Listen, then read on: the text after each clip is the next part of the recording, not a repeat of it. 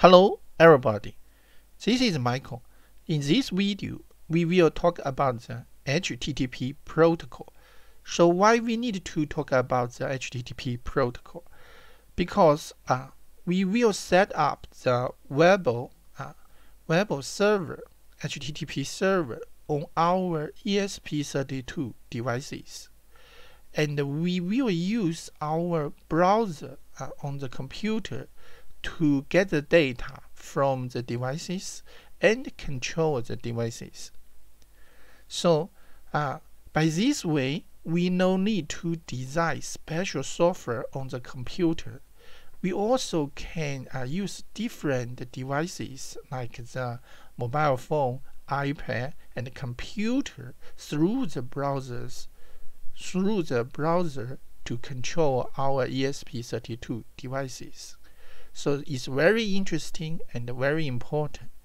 In order to understand the HTTP server code, we must understand the HTTP protocol first, okay? So this is why we discuss a little bit about the HTTP protocol here first. And the HTTP protocol is based on the client and the server mode.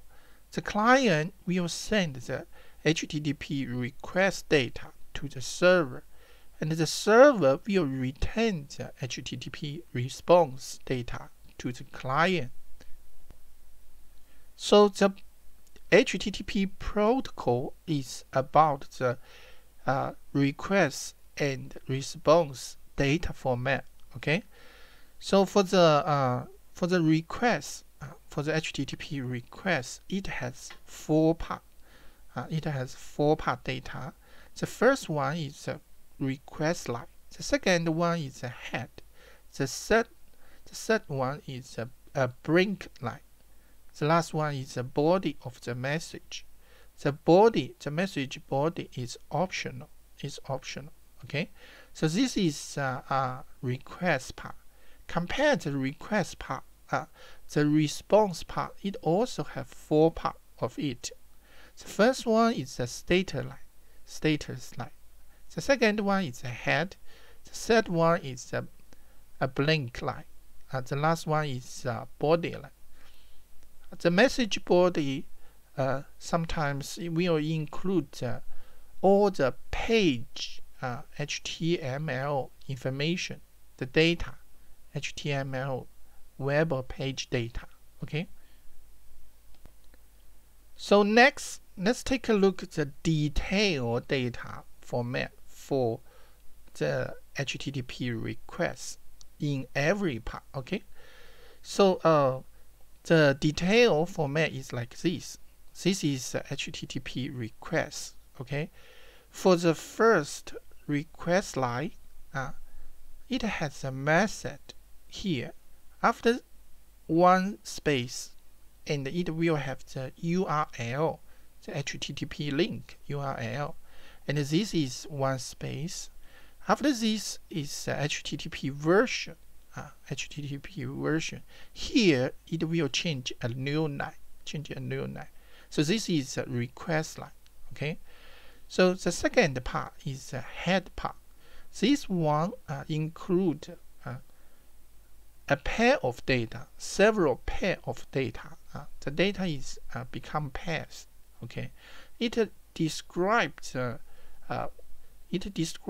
browser feature, what it can do, what data it can review. Okay, what data it can show. The description is become a pair of data. This is a field name, and this is the value of the field name and value of the field name. After that, it is empty. It is blank line, and after that is the body, the message body. Okay. So this is a request part. Let's take a look at the response part. Okay. So this is the response part. So for the status line, the first thing is the HTTP version. The server returns the version first. After one space, it will return the status code. After the server processing the HTTP request, it will return the status code. After one space, it has a few words to describe the status, okay? A short of description for the status code. So here, this is the head part of the server. It will describe the feature of the server. So the server, what the server can do for the browser. Okay. So it's also a pair of data. So this is a field name, field view, a value. This is value, field name, value. It describes the server feature. Okay, the server feature, what it can do for the browser. The browser receives this data, can analyze how to process the data.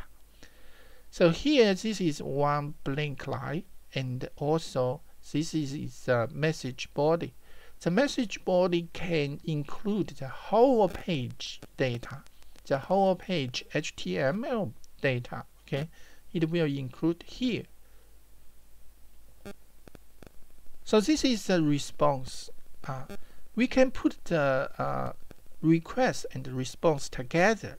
So this is the request and this is response. For the request, the most important thing is this method. For the method, it can have the get method. It will get the verbal page data. It has the post method. It will send the data to the server to save or to modify. And this is the put data, put method. Put method put the data to modify the data in the server. For the response, the most important part is the status code. Okay, so this is the status code. 200 it means it's okay, everything is okay after the server processing the browser request. And we have this 301 is redirector. Okay, and this is the famous 404. It cannot find the page. The server cannot find the page, and then it will return the status code here in the HTTP response. Okay, so this is a basic HTTP protocol. Whether the browser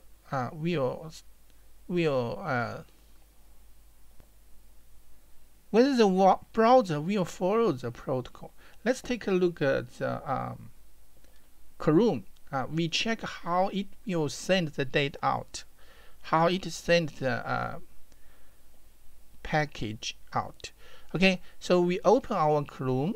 We can go to the tools, more tools, and developer tools, and okay, select this one, network.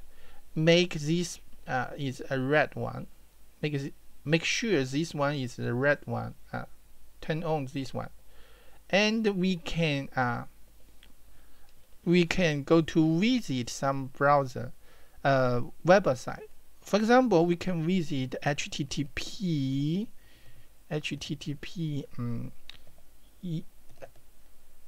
YouTube. Okay, so why is HTTP and not HTTPS? We will see the difference a little bit later. And press enter in your computer, and you will see here this one is HTTP and this one is HTTPS. We take a look at the HTTP first. Okay, so you will see the request head is here, the response HTTP response head is here. For the HTTP, we can view source code. Okay, so let's compare our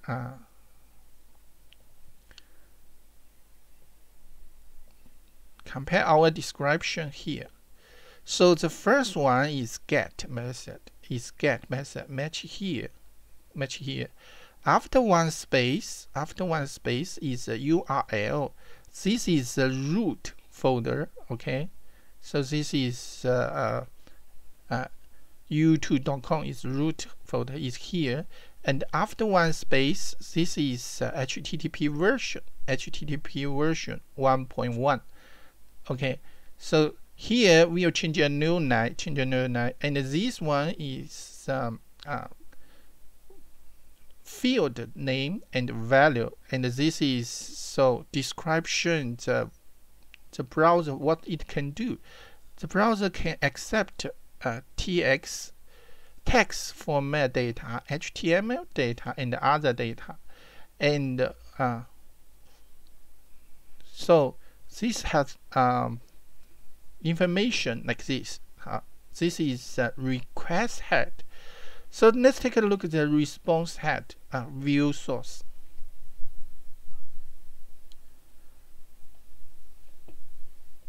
So here, this is HTTP version. This is HTTP version, and this is state code 307.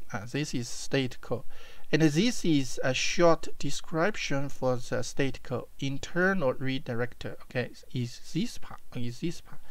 Here is a pair of data to describe the feature of the server. Like a location is this one, and the cross original source policy is this one, and here response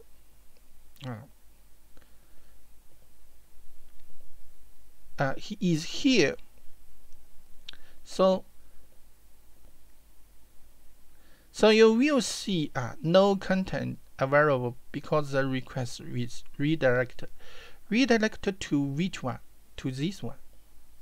Okay. To this one. This is HTTPS.